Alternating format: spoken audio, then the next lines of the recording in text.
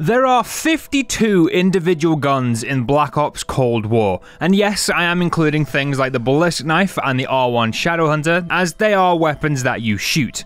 But 52 guns in a single game is insane. Including all of the melee weapons and wonder weapons, that brings the total number of weapons to 64. There are plenty of great weapons in this list. The Howard Shotgun, 1911, the EM2 Assault Rifle, which is an underrated champion, but we're not here to talk about the best of the best, because today's weapon of focus is the Diamatti. The Diamatti is a 3-burst pistol. It's honestly nothing too crazy, as we've had countless guns like this in Call of Duty over the years. This gun, however, has had several different names and looks over the years in Call of Duty. The M93 Raffica being the original in MW2. It's also been seen on Black Ops 4, but it was renamed the RK7 Garrison, and now Cold War as the Diamatti. Truthfully, I've never really used this gun in Cold War. I know I have the Dark Matter camo, which says otherwise, but my strat for getting this camo was just spamming the opening 20 rounds. So I've never really gone higher than that with this gun.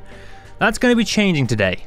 I hope. Before we get into anything, the setup. This is what I was running on my Diamatti. Task Force barrel. I know it's not everyone's favorite, but I see damage number get bigger, which makes brain juices happier. Ember sighting points, mainly for the extra salvage drops. 30 round fast mag, which is pretty self-explanatory, and field tape. Honestly, you can do without anything here, as you only really need something in the 3 previous categories, and the final slot being dual wield. Having 2 of these little blasty boys is definitely the play, as it's literally just double the damage. And now that you're sitting there judging my attachment choices, let's get to it. For the map, I chose Firebase Z. I've played a lot of D Machine of late, and I thought it might be a little cop-out to run it back there. There's no chance in hell I'm fighting through the chaos that is Mao Detergent and Forsaken with just a pistol.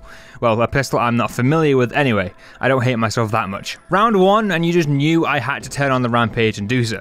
Still one of the best things ever added to Zombies, and something I beg it returns in future games, whenever that may be. I stuck around in the starting room for the first few rounds to gather some points together, but to also get a feel for the gun, and I gotta say, the Diamatti early game, it's kinda nuts. Super high fire rate, great magazine size, and pretty decent damage when starting with purple tier. The fact straight out the gate I was doing 100 damage to non-crit and upwards of 700 damage to crit hits, obviously not the best numbers in the world, but for a pistol, it was very nice, as there are several guns in the primary category class that just don't even get close to those numbers. On round 6, I left spawn to get all of the generators turned on for Pack-a-Punch. A few rounds later, they were all turned on, and this is when I had my first encounter with a special zombie, a Mimic, which definitely didn't make me jump. My purple tier on Pack-a-Punch Diamatti made light work of the round 8 Mimic, as I was hoping it would. I stuck around the crashed helicopter for a few more rounds, just gathering more points, as I wanted to focus on getting the Diamatti upgraded as quickly as possible. So on round 11, with over 20,000 points, I headed back to the starting area and got my guns Pack-a-Punch to tier 2. I gotta say, having a tier 2 Pack-a-Punch gun this early, it's actually unfair. There isn't a single enemy that can even get a sniff of you when you're just relentlessly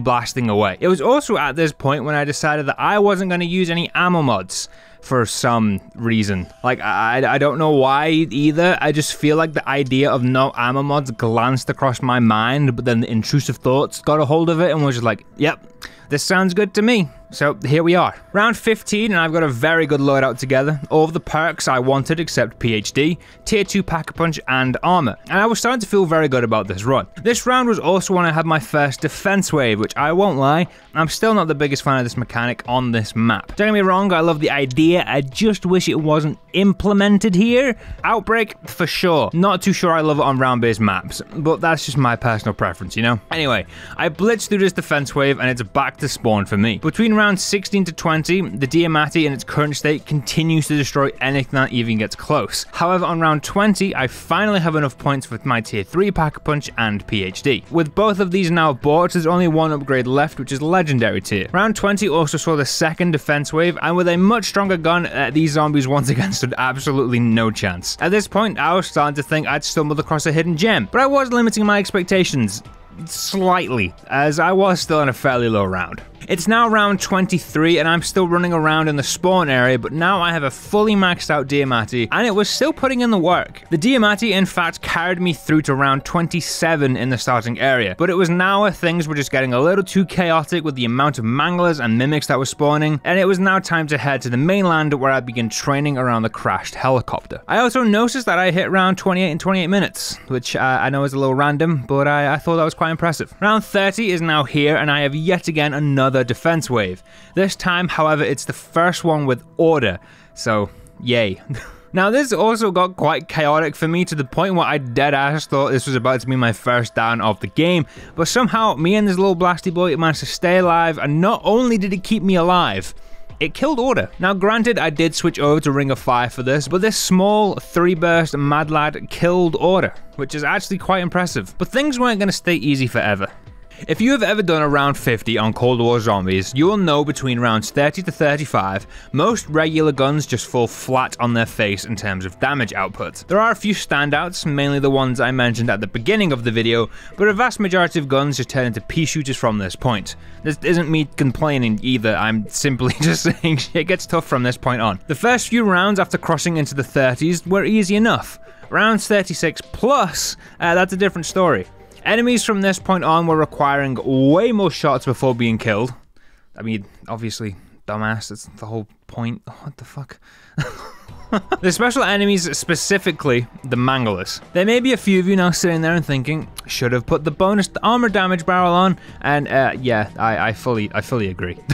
The armored zombies were becoming such a ball ache to deal with. Each one of them was just eating up bullets for fun. It was actually becoming a huge pain in the ass, but I kept on going. I gotta say as well, Mule Kick and Ring of Fire, absolute MVPs of this run. Being able to have a somewhat consistent amount of armor drops each round was such a lifesaver, and then also being able to put a pretty sizable dent into each round every time I popped Ring of Fire was also such a huge bonus, and was honestly what was allowing me to continue farming through these rounds. Round 40, and it was time for what I was hoping would be the last defense wave, and I gotta say, doing one of these at this round with only a pistol, it's kind of chalked.